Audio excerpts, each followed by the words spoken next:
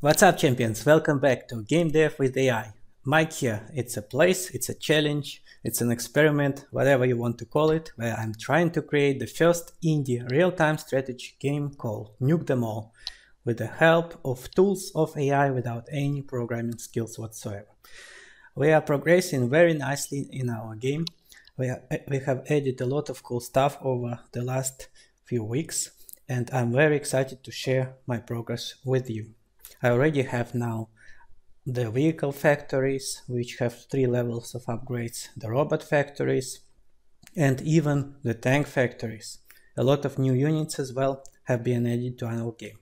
But this specific video, let's devote to the several things such as saving the game, loading the game, and creating user interface, such as main menu and the pause menu. Are you ready? Let's get to it. As you know from my past videos, I usually use help from ChatGPT to guide me through the process, and we are making our game in the engine called Construct 3. This engine is very powerful and helps you create simple 2D games, and has a lot of built-in features and very good for visual programming for people like me who don't know any programming language but can code using the visual interface. However, some things, for example like saving, loading, or main menu, they require much higher technical skills than what I have and what I can get from ChatGPT.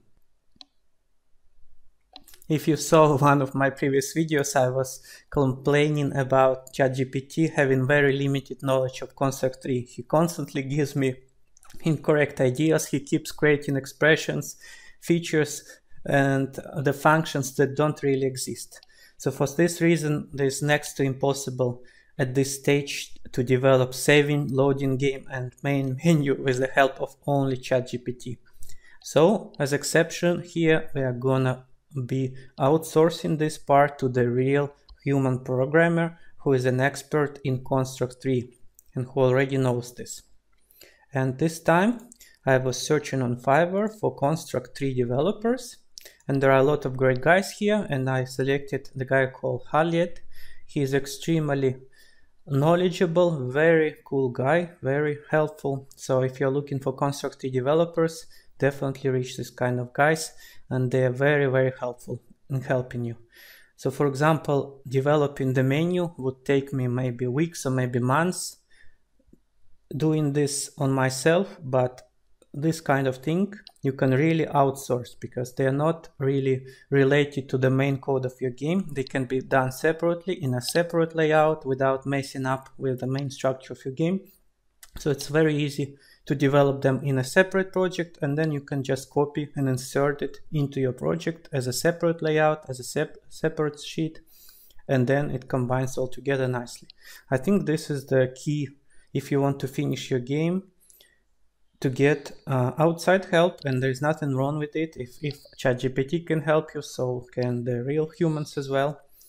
Plus you support the guys, you pay them the payment, and then they help you develop certain things that just outside of the scope of your knowledge. So this is very helpful if you are frustrated, if you feel like you can never finish, then just get outside help. The guy can do certain tasks that is not related to the main game, but which is very important, like user interface. You cannot release the game without an interface. Anyway, enough about this. Let's get to some details. We have a loader. Loader is a new layout, which will be a loading screen. And during the loading screen, we have all our variables loaded. Let's see the spreadsheet. In our game, all the levels last very short time, like 6 minutes or maybe 10 minutes, so we don't really need to save it during the game. It's not some sort of hours and hours of gameplay where you have to save every step. Instead, we'll be only saving the progress between levels. So we'll need to save the scores, we'll need to save what levels the player already played and unlocked, things like this. What the current level is, This way, if he goes again to the game, he doesn't need to start all over again, obviously. So the things we're gonna save. So in our loader layout, we'll have global new variables such as the next level, which indicates the next available level to play. And then we get the score for all our 10 levels, and the selected level and the score. And you can see this code is pretty quick and it's very repetitive, so I will not be reading it obviously in real time, not to waste your time. So I'll just quickly scroll it down. You can pause it and learn it if you want. It works really well. It's quite simple, but you have to know the things, otherwise it's very hard to develop. So you can see on the startup layout, we use local storage, and we trying to check if in our local storage we have those variables, if they exist or not. And if they exist, we want to load them basically, and then we get them in the memory. This way the game operates. It's quite a simple concept, as you can see, but you have to know these things. Like, once again, it's really hard to get these things done if you have no idea what you're doing. And obviously the saving will be done automatically. The player doesn't need to click save something, because the progress will be saved automatically between the levels. And that's how the saving and loading is done. Pretty simple stuff, but again, you have to know this. Then we'll have pause menu, which will be appearing on the backspace when you play in the game. You hit the pause. Here you can see again the code. Feel free to pause and see.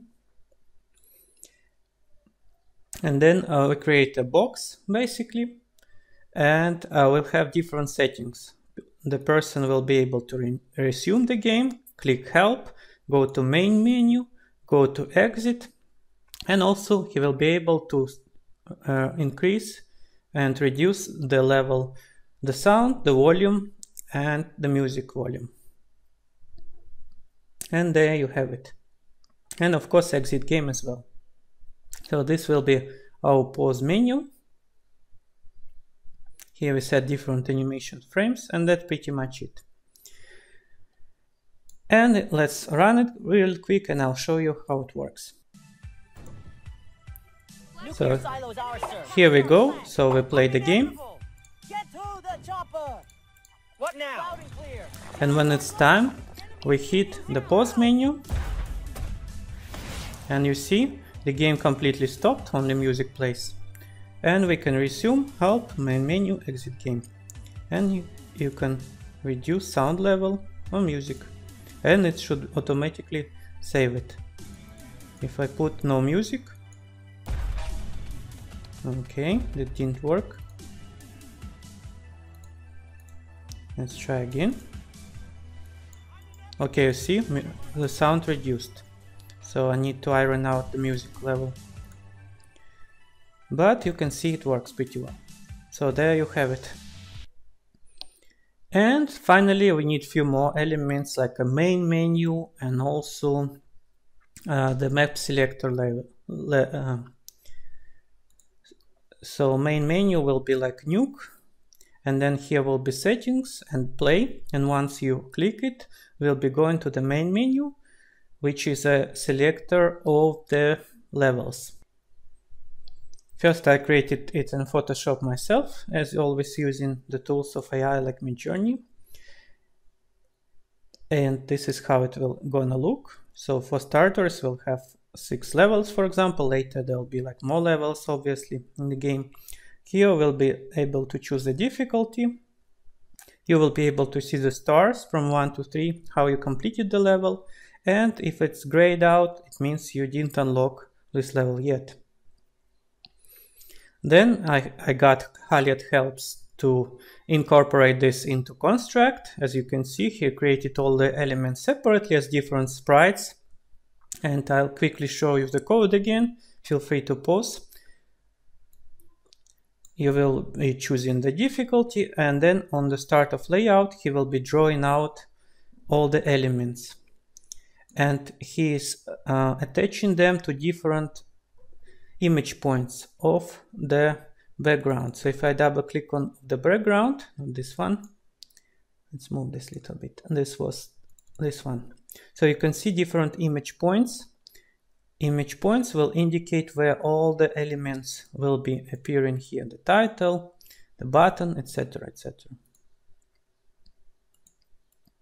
And this overlay just makes it red if you're selecting the difficult mayhem level of difficulty. So here we have the banners, and here we have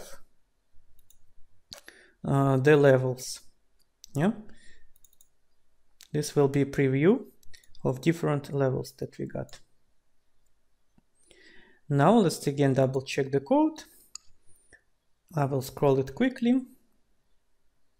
For each level we keep repeating the same process once again. And there you have it. Then we have a switcher, which is changing the difficulty. Then we have map previews here. All right, here we have the code of the stars. This is what will happen on left click. And finally we'll have settings button that will get us to the settings menu. So you see, this code is quite long and it's quite difficult to do it if you don't know what you're doing. So it's very good to outsource things like this that are outside of the scope of your knowledge to people who are already developing a lot of games. So for them it's very easy to just have the same concept for your game instead of for you developing things like this from scratch. In my opinion, these menus are very standardized. So in most of the games, it's more or less the same. So there is no point for you to be doing this from scratch. It's not really requiring creativity. It requires the exact knowledge of what you're doing. For this reason, outsourcing, I think, is the best choice. So finally, we'll see how it works. As you can see, we can click, choose the difficulty here. And on the level that is unlocked, we can click and it will start loading. After it all loads, you'll get straight to the game. There you have it, guys. That's all for today. I hope you enjoyed our progress and find something helpful. So let me know in the comments below what we should develop next and what you think of our game so far. And if you're watching it many years later, I hope so, if it's already available on Steam, make sure to go and get the game and support our development. That's all for today, take care and cheers, bye. A nuclear silo is captured. Awaiting orders, sir! Consider done. I'm unstoppable! Need energy drink! Enemies gaining ground! I'm unstoppable!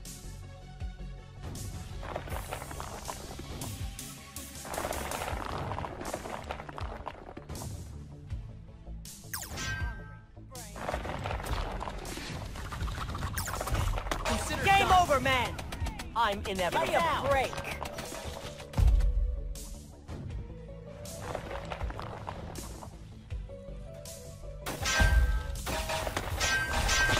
Let's nuke them all. Ready for action, sir! Let's nuke them all! Upgrade construction complete.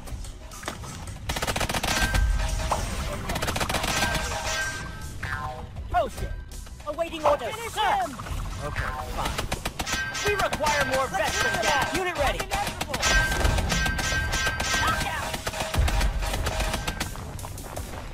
Ready for action, sir! Orders received! Flag secured.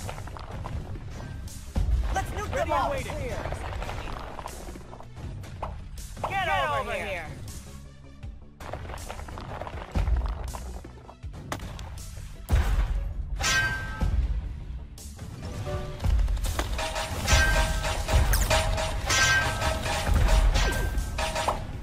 They are billions. Hasta la vista.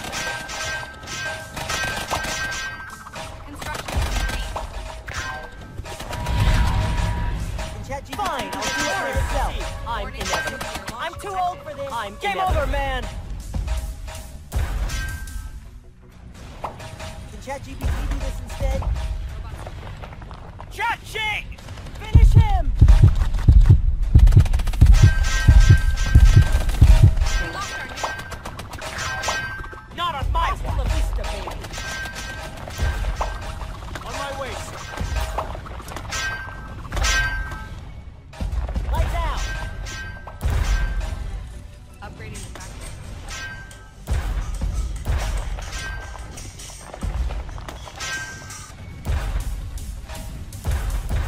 Missile ready. Coordinates required. Baby. Gotcha. Rock and roll. The factory is ours. Okay, fine. Let's get this over with. Denied.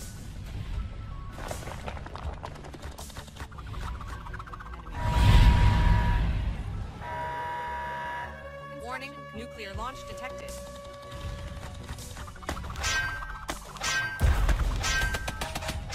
Bye-bye. Upgrade initiated. Stand by. Moving to the objective.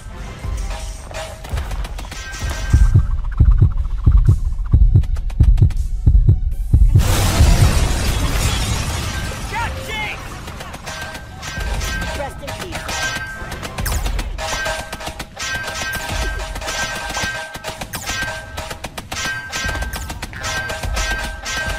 Bye-bye. Ready and waiting. Give me a break. We are under attack. Nuclear bomb is ready. Enemy has captured our flag. Affirmative, moving out.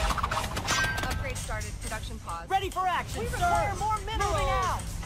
Orders received. Terminated. We're under heavy attack. Defend the fort. Construction complete. Robots manufactured. Ready to kill. Upgrading the system. Let's get this over with.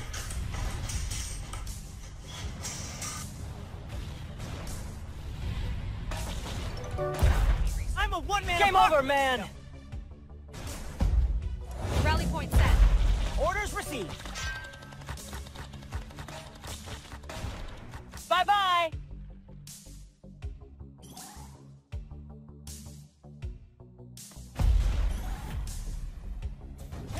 Construction complete. Not me. Fine, I'll do it myself. Our army's too big, one-man apocalypse. Too far. Time to finish them all. We are stopping production now.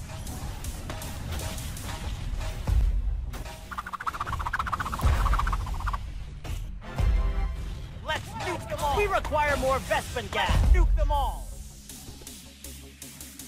Construction complete.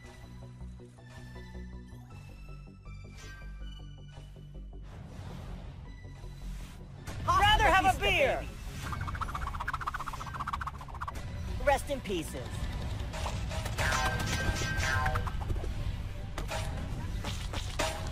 Terminated.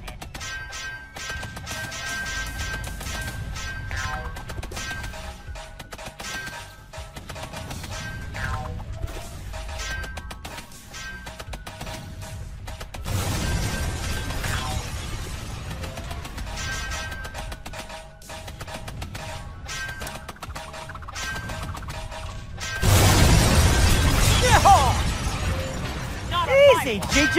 Nice one. Easy, GG. Mission accomplished. Robots deployed.